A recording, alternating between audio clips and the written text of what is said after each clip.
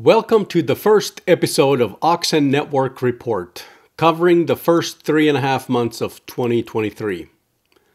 My name is Tim Sutinen from privacyproshop.com. Opinions expressed on this show are mine alone as an observer, entrepreneur, and staker on the Oxen Network. I have no connection to the Oxen team. I have asked them technical questions, but that's the extent I know them. I'm hoping to publish more of these reports as things change. Where's Oxen Network now? The big elephant in the room is the Oxen cryptocurrency that has been down in the dumps lately. It has collapsed in value to about 11 to 12 cents at the time of this writing. In bear markets like this, a lot of people become unhappy, and it's been obvious in the commentary on the various Oxen-related discussion boards. Oxen is unusual in the crypto space that it is a functioning Web3 project. There is a community of at least 500,000 users on Session and Lokinet that use this decentralized Web3 project. Yet, the market cap of this large Web3 project is barely over $7 million as of today. Oxen's CEO stated that one of the priorities this year is to bring more attention to Oxen, the crypto, and to improve the products surrounding Oxen to increase Oxen's value. Monetization features like Session Pro and Lokinet VPN Marketplace are getting more development time as their use will cause more demand for Oxen. From what it sounds like, those monetization features will remove Oxen off the market, likely through some kind of burning process. The details are not public yet. From my vantage point, the Oxen team seems to be working to build value in the Oxen ecosystem. They published a roadmap for the planned features and improvements a couple of months ago. The development and marketing teams put out regular updates in the form of blogs and YouTube videos. They have an active presence on Twitter. Their YouTube channel has many tutorial videos that were produced this year on most topics pertaining to the software they develop. Oxen's representatives will be at the Monero-topia conference in Mexico in early May. Monero folks are privacy conscious, and Oxen is a fork of Monero, so that's a nice fit. Of course, by now Oxen is a very heavily modified proof-of-stake fork of Monero, so we'll find out what kind of reception Oxen representatives get from Monero's proof-of-work faithful. Making connections with the rest of the privacy community is certainly a good thing. Oxen Network consists of Session, Lokinet, and what the developers call Oxen Core. That includes the Oxen blockchain, Oxen service node network, Oxen naming system, which is also called ONS, and the wallet. I'll go over those here. First, Session. Session is a good messaging system that really hasn't had any downtime. I've now used it for almost 2 years, and it hasn't gone down even once in that time. There have been glitches relating to software versions on both service nodes and Session clients, but the system itself hasn't had a system-wide outage. My hats are off to the Oxen team. That's not an easy feat to pull off, even if you don't have a single point of failure due to the decentralization of the network. The Session clients on Android, iOS, and desktop work well for the most part. Notifications are hit and miss, especially if you don't have Google Firebase or Apple notifications available to you. From what I have read and heard, the Session team is working on that, but notifications in a decentralized system are not a simple thing. Also, Session's multi-device experience is not great. If you read a message on one device, it doesn't show up as a read message on another. Improvements to multi-device are being worked on based on the roadmap and also development reports. I base my observations on reading this year's Oxen Labs blog entries. The major things that the session team has worked on this year are session disappearing messages. They're enabled, but they don't work quite right yet. Configuration messages. Session handles its settings through configuration messages, and those have been under a lot of work to improve them. This is also where the multi-device synchronization is handled. Groups overhaul. Session closed groups have a limit of 100 members. However, from what I've seen, it starts to break well before 100 members are reached, especially if members are added and removed from the group. The improvements will allow multiple admins, more reliability, and better moderation capabilities. Oxen CEO mentioned that once groups work better, it'll be a major improvement for session and will likely bring in substantial numbers of users from other platforms that are centralized. libLokinet. That is the integration of session to Lokinet, or Lokinet to session. Not sure which way it goes. I'm sure there have been other important things too, but those 4 are mentioned in just about every Oxen Labs report. Session has had several releases this year across all platforms. It's good to see the development have a steady continual progress. Working with decentralized software and network is much more difficult than centralized systems. I'd say that it is an order of magnitude more difficult. Features that are simple to implement in centralized systems are much more difficult when there is no centralized server. Then Lokinet. Lokinet is still a work in progress. It works, but is still a product in a beta stage. The Android version is a couple versions old. The Windows version has serious bugs relating to DNS. The Linux version works quite well.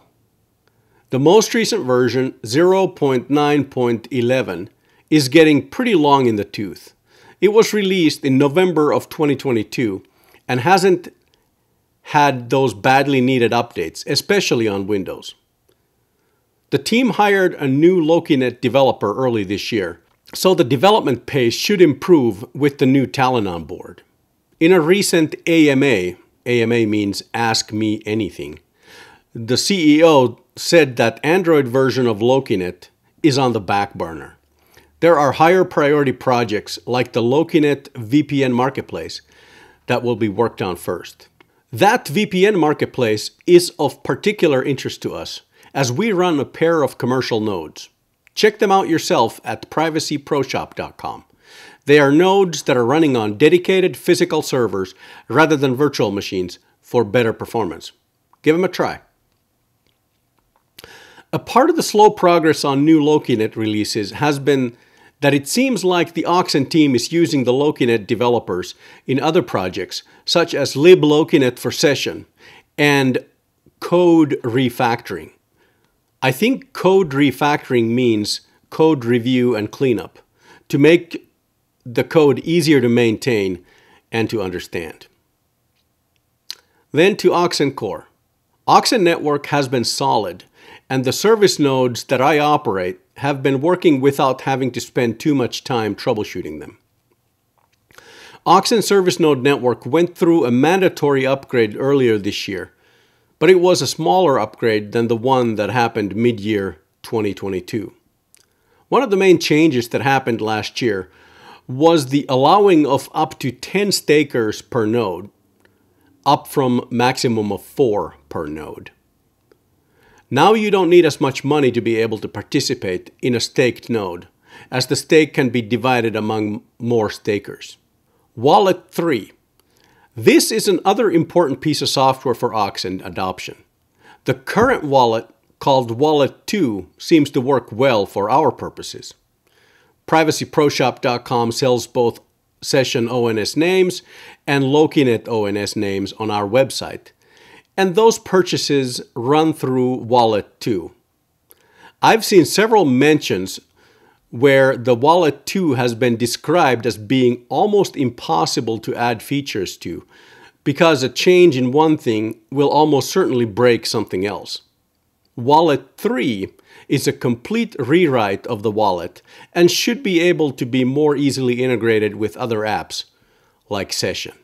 Having a wallet in Session, along with an easy method of purchasing small quantities of Oxen, would make Session ONS names, Wallet ONS names, and Lokinet ONS names that much more easily accessible for the masses. Currently, the purchase of ONS names requires downloading a separate wallet software, and that isn't exactly the most intuitive way of handling name purchases. Bolting on the wallet to Session might also encourage some people to use Oxen for payments. The bolt-on wallet in Session, Session Pro version, ONS Marketplace, and VPN Marketplace all depend on Wallet 3.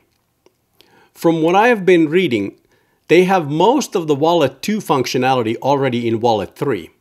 Wallet 3 also makes it easier to integrate Oxen with third-party wallets like the Cake Wallet. Wallet 3 has been one of the most often mentioned items that the Oxen Core team has worked on this year. Just like internet domain names are bought and sold, so are ONS usernames, wallet names, and Lokinet.loki domain names.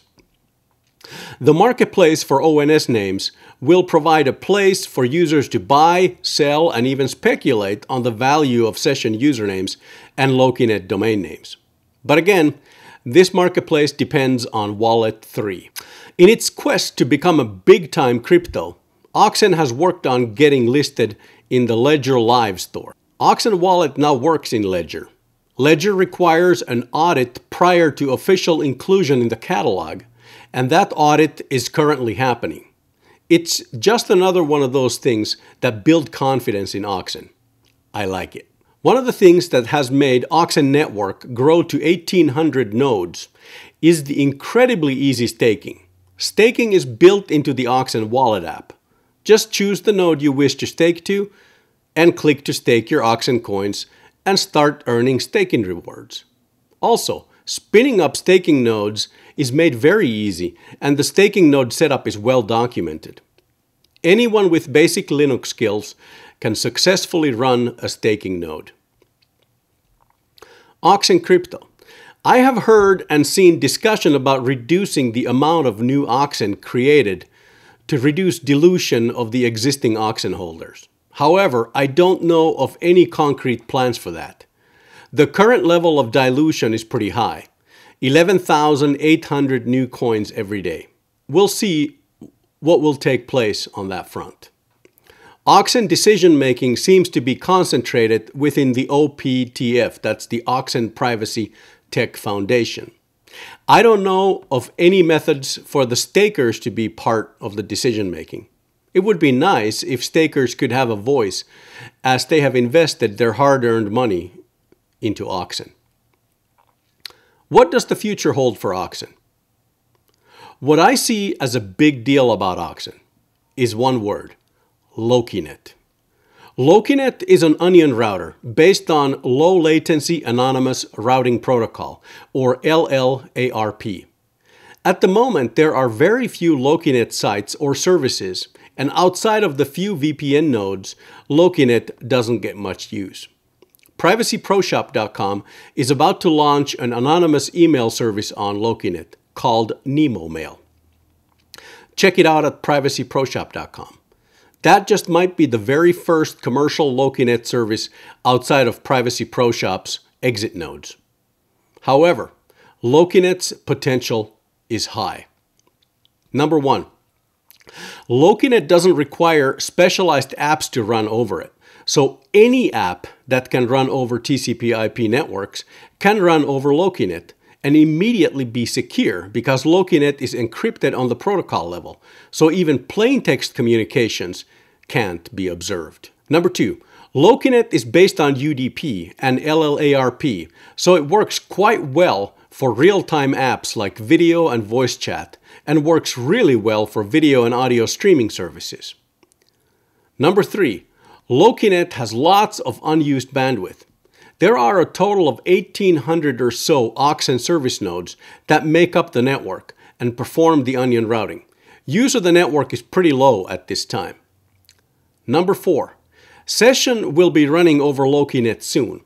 That is exciting because it will immediately bring close to 500,000 users to Lokinet.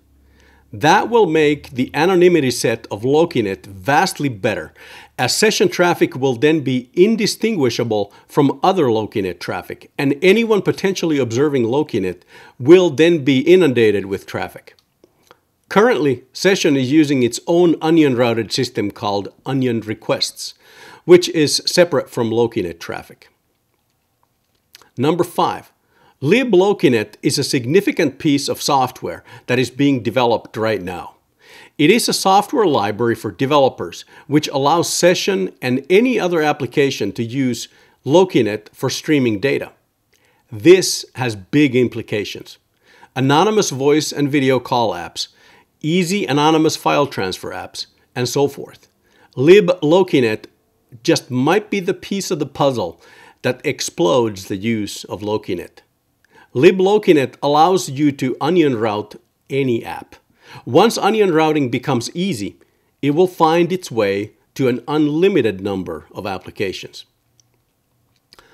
Number 6. VPNs are a multi-billion-dollar business, and once Lokinet throughput and reliability improves, Lokinet VPN mode exit nodes will become a viable alternative for VPNs. There are plans to build a VPN exit node marketplace, but the details are not yet public. PrivacyProShop.com currently sells access to VPN exit nodes, and once we know what it takes to join the VPN marketplace, I'm sure we'll be joining it too. While you're at it, please check out our current nodes. You can try them for just $1. Go to PrivacyProShop.com to get an access code to try them out.